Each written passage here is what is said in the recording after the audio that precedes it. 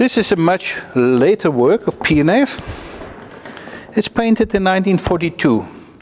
The typical Pierneef which the public loved. The rolling clouds, the rolling hills, the Cape Dutch house, the trees, the umbrella trees, the colors, the pastels. This is also a beautiful, beautiful piece that Pierneef made. The very fine detail that Pierneef painted in the windows, in the doors, in the fine details that he made in this Cape Dutch house are exquisite. It's very beautiful. The pinks that he used, the red that he mixed with ochres. It's a very lovely painting to look at.